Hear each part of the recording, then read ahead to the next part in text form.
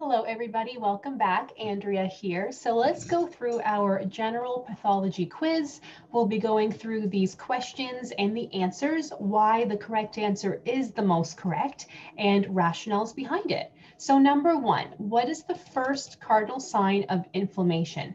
The first sign is redness. So if you guys go in your oral pathology notes, textbook, however you want to do it, you will notice there's these different signs of inflammation. So if they're present, whether it be one or all of them, that is a sign of inflammation. In the real world, it's more so, if a client comes in and they have swelling on their cheek, well, that's not normal. You can even say to them, well, you have signs of inflammation. Swelling is not normal. In the dental office, if a client comes in and is calling about an emergency, their tooth really hurts, the receptionist will likely ask them these things. Do you notice any redness, heat, swelling, pain? Those are signs of inflammation, and an anti-inflammatory may have to be given, or antibiotics, but that's a whole nother story for another day. So this is where the cardinal signs of inflammation come from. Redness is the first sign. They love to ask this on the exam because they want you to know that. So redness is the only answer in this case because it's the first sign. This is something you would have had to memorize. So you can't always just know the signs of inflammation. You have to memorize those stages and those steps. Redness is the first sign. Now, does anybody remember the second sign of inflammation? In fact, I even have to check my notes here because as a dental hygienist, this isn't something where we talk about often. Oh, did you know that redness is the first sign? This is the second sign. This is the third. So the first sign, like I said, obviously is redness. The second is the tumor. 3 is heat, and 4 is pain. So that was easy. So these are what you have to know. Another sign of inflammation, just so you know, is loss of function. Now, that isn't in all of the textbooks, but it's in the newer oral pathology textbooks. So you do need to know there's another sign of inflammation, and that is loss of function. Okay, next one. What is the first cell to immigrate to the site of injury? So neutrophils are that first cell, meaning neutrophils will be there prominently. They're that cell that's there most, if that makes sense. There are many cells involved, but you need to know that that one is the first one there and the most of, if that makes sense. So again, you guys, I'm just checking my notes in case you're wondering what I'm doing.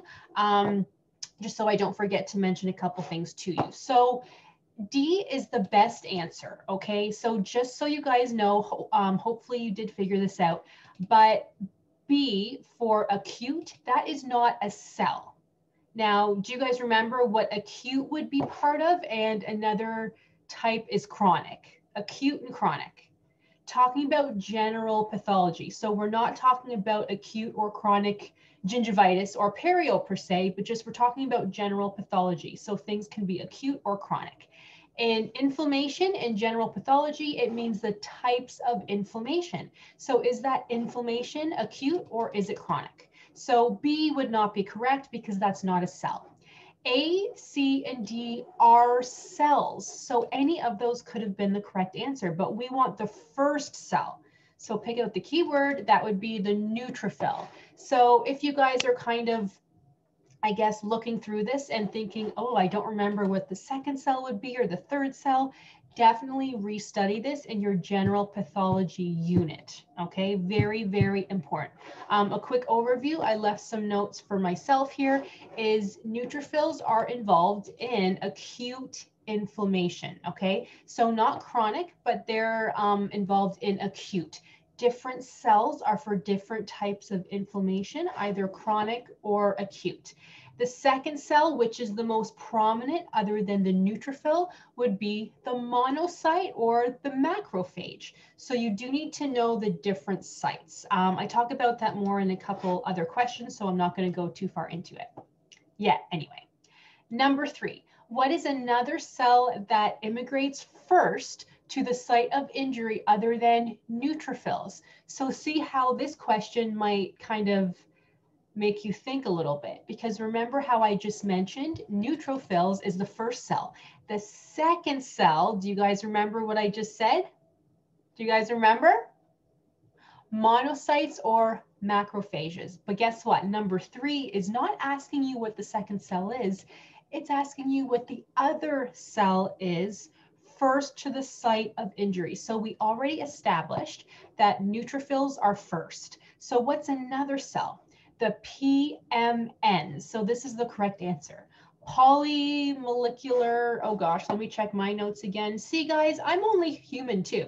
Polymorphonuclear leukocyte. If you're looking for perfect pronunciations, it's not going to be me. In fact, you're all probably laughing at me trying to pronounce that word right now. Let's try it again here.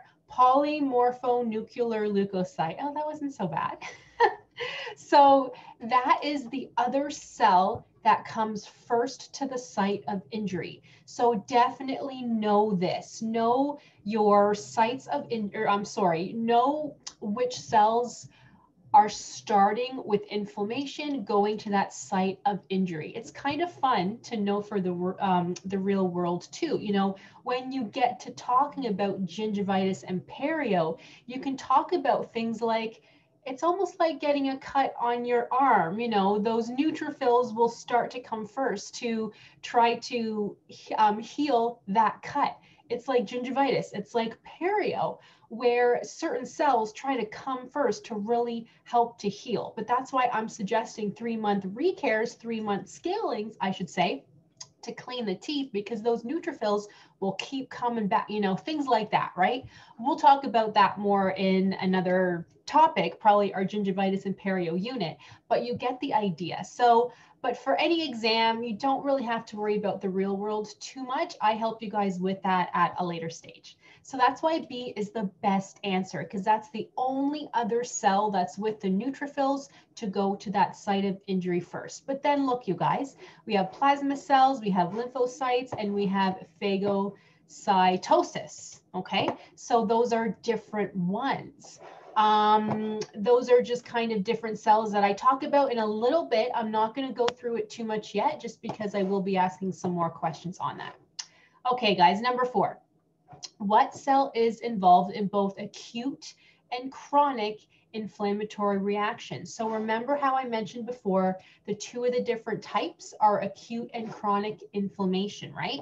So all of these cells are different cells. So you would have to know, okay, which ones are for acute, which ones are for chronic, and which ones are for both. So I mention this to my students all the time, but even as you're going through mock exams, let's say you knew that mast cells was the right answer because you remembered studying that that's involved in both chronic and acute inflammation.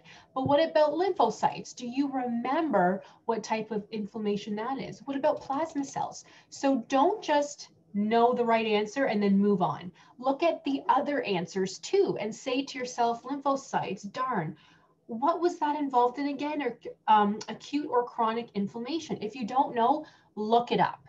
That's focused studying and the best type of studying you can do, because you'll be kicking yourself if on the exam they ask you what cell is involved in chronic inflammation and lymphocytes is part of the answer, but you're like, oh shoot, I don't remember what that cell was. If you took the time to look it up, you will remember it so much easier. But you might not have known to look it up unless you had seen this mock exam question. So see how mock exam questions are so important and so helpful. I don't just do it to annoy everybody. I do it to really help you. Okay, so lymphocytes. So this is both chronic and immune response. So there's different types. It's not involved in acute, but it's involved mostly of chronic. So I'm not going to give you the answers for all of them unless you guys want me to, I suppose. Should I? What do you think? Okay, so I will. So mast cells, we talked about it. This is for acute and chronic. Sorry guys, just double checking my notes here. Plasma cells, I just kind of threw that in there for now. That goes ahead with lymphocytes. Okay, so lymphocytes and plasma cells are more so for chronic and immune response. the PMN, do you guys remember what that is? The polymorphonuclear leukocyte, do you guys remember? So this would be acute inflammation. And going back to what we learned, neutrophils and PMNs are the first cells that go to that site of injury. And remember what I just said about PMNs as well? It's involved in acute inflammation. So this is another way to kind of study. Go, oh, I just talked about PMNs. What was that in the last question again? I get excited about mock exams, but maybe that's because I'm a teacher and I know the answer. So I understand that you guys might not be as excited as I am, but this is truly the best way to help you study. Number 5, what does stasis refer to? This is concentration of the red blood cells in small vessels. WBC refers to white blood cells, in case you didn't know. I'm assuming you did, but I just kind of always like to mention that as well. Now, does anybody have any questions about this one so far? Now, sepsis, I put this in here because I suspect a lot of you will look at stasis and think I'm referring to sepsis. That's different. So sepsis is a systemic, something that's happening, not a good thing. Your body can go into shock, so to speak, not good. But stasis is different. So specifically the concentration of the red blood cells in small vessels. The bacteria infection, I literally just threw that in there just to kind of confuse you guys. So don't worry about that. That really has nothing to do with the question. I'm just trying to find my notes, everybody. Sorry, let's see. Where did I put that? I did want to talk about stasis a little bit more, but it's amazing how you kind of lose your spot for a second. Okay, here it is. So just pretty much, if you guys didn't know this, stasis refers to the blood. I mean, I'm sure you guys knew that because it does say concentration of the red blood cells in small vessels, but that's basically what it is. It's in the small vessels and increased viscosity of blood. That's basically what that is. Okay, so they talk about this when they're talking about the different cells, how they go to the site of injury and kind of how that works. So, okay, I talk more about the white blood cells in a little bit, so I don't want to go through it too much yet. But I want you guys to really think about a different term too. So this is where they're starting to talk about where the cells are going and how they're traveling. So I also just want to make a note of, think about leukocytes. Do you guys remember the term pavementing? Leukocytes and pavementing. So also talking about those cells and where they're going. This just basically means that those leukocytes are attaching to the endothelium. And they will soon migrate through the wall into the tissues. So just kind of think about how all of that works together.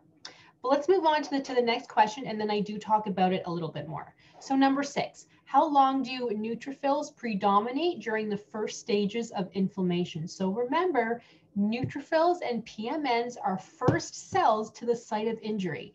But guess what? Do you know how long neutrophils are there in the majority of the numbers? It's actually 6 to 24 hours. That's a long time. So you do need to know the different lengths of times as well. Just as a little side note, neutrophils are replaced by monocytes in 24 to 48 hours. Do you guys remember monocytes? That's the second cell that goes to the site of injury. So the first ones are the neutrophils, and the PMNs, 6 to 24 hours that takes. And then what did I just say? And then monocytes come in after 24 hours to 48 hours. So you do need to know the different timings. Okay, what is chemotaxis? So chemotaxis is the chemical attraction of leukocytes to immigrate in tissues. So you do need to know all of that. please look at all of these terms and know what they are. So it's not always good enough to just know the correct answer. I want you guys to look at all of the other answers too and say, do I know these ones? This is focused studying, and this is how I will get you to pass. I've been doing this now for 15 years. I know what I'm doing. Trust me on this, okay? Take the time to go through all of these questions. But because I'm nice, I'm going to tell you guys what they are. So I left myself notes because as a dental hygienist, this isn't something you talk about in the real world. So do you guys remember those cells attaching to host receptors, what that involves? Do you guys remember? So hopefully everybody's kind of confused, right? So we weren't really talking about this, and this isn't something that's involved in the other definitions. Do you remember phagocytes? So they eat things up, but it has nothing to do with kind of all of this. So sometimes, and I did this on purpose, because sometimes the board exam or any exam will try to trick you. So please keep that in mind. Now C, so neutrophils, PMNs are the first cells, and then the cells are now monocytes after 24 hours. Next one, after phagocytosis, what undergoes cell death and are ingested by macrophages? So the correct answer is neutrophils. So remember up here how I kind of said eating of bad waste cells? So you could kind of say that phagocytosis has to do something with that, okay? So hopefully when you were looking at this, you're kind of thinking, okay, so bad cells kind of sounds familiar. Cells are dying, phagocytes, phagocytosis, that's a good way of thinking, okay? But back to number 8 here. So this is just something, this is the best answer. The other ones don't really apply, to be honest. Phagocytes might, but that's just not the right answer, because imagine how that would sound. So after phagocytosis, phagocytes undergo cell death. It just doesn't make sense. But of course, if you had no idea what the answer was, you might pick phagocytes because it looks right. So this is where you really have to think about things like that, okay? And I'll say it again, sorry if I sound like a broken record. Neutrophils, oh, sorry, which I just realized I spelled that wrong. Let me fix that. Neutrophils, the first cells, and then macrophages are after that. But where are those neutrophils going to go? Well, the cells die off. After they've done their job to that site of injury, the cells die off. What is normal white blood cell count in the blood? This is always on the exam. Oh my goodness, I can't even tell you. 4,000 to 10,000 is just simply normal. If it's more than obviously 10,000, that's a lot. That's like too much. And when you have too many white blood cells, you have to kind of think what's going on. The body's trying to fight itself, which I think I did actually ask that in the next question. Sorry, I should have stopped myself. But so obviously more than 10,000 would be a lot, but 40,000, okay, something's really going on. There's something really bad. Okay, so white blood cells is our body's way of trying to heal itself, but when there's too many there, that's not good. I mean, it's good because it's trying to heal us, but it means something's bad, like something's going on. Okay, when do fibroblasts begin to form after injury? What do you guys think? Think about it. So you do have to know things like, you know, the different days, the different hours. I'll be honest, I kind of just threw a bunch of things in here. But fibroblasts begin to form 3 to 5 days after injury. So you do need to know the different things like which cells form when. Does that make sense? Definitely something to know. And I just made a couple notes here for you guys. So always think site of injury, what's happening, what cells first. So neutrophils and PMNs are first. Remember that can take up to 24 hours. And after 24 hours, you have the macrophages, and think about all of the other cells. So fibroblasts, 3 to 5 days. Well, what's happening before that? So always think, try to connect the dots. So I just left myself some notes here. So within 24 to 48 hours, so remember, those are now the macrophages, that is when a scab starts to form, starts to close the wound. Within 3 days, as I had kind of mentioned, neutrophils are replaced by macrophages. Notice how it says within 3 days. So it's after 24 hours, but within 3 days, there's no longer neutrophils. Those cells die off. They're getting eaten basically, and then the macrophages form. After that, by day 5, the wound is filled with scar tissue. I just kind of made a note for that. During week 2, this is when the proliferation of collagen and fibroblasts continue. But the fibroblasts were obviously happening before then as well.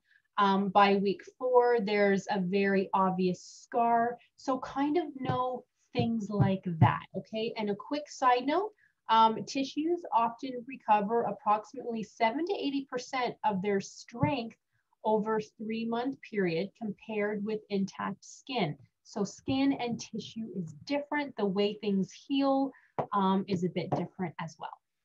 Okay, so next one. So within how many days are neutrophils replaced by macrophages? So I did mention that. Were you guys paying attention?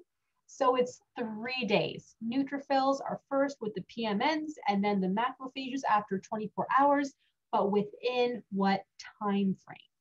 Okay, you guys, so I hope this helped. Let me know if any questions and keep checking back for more mock exams, and I'll see you guys in the next video.